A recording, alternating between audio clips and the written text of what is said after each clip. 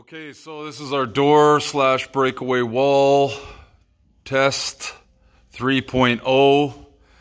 Same setup, pistons moving the door along these rails to reveal the door through the breakaway wall.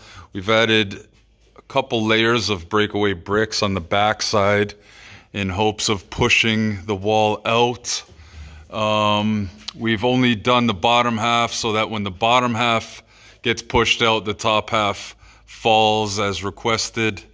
And this is a test of the plaster, the second plaster that we received here on the face of the bricks.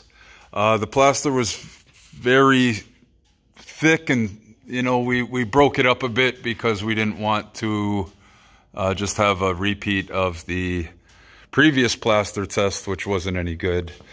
So we broke it up a bit, and we'll take a look at how this reacts with the bricks at the back and the new thinner breakaway plaster at the front. You ready to go hot? Go hot. Okay, go hot. FX is hot. FX is hot.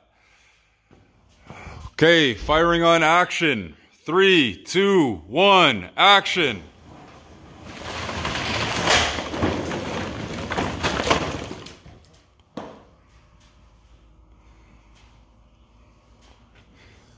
I don't know if you can see the dust here, but that created quite a bit of dust and debris on the ground, which would be on Colin's bed.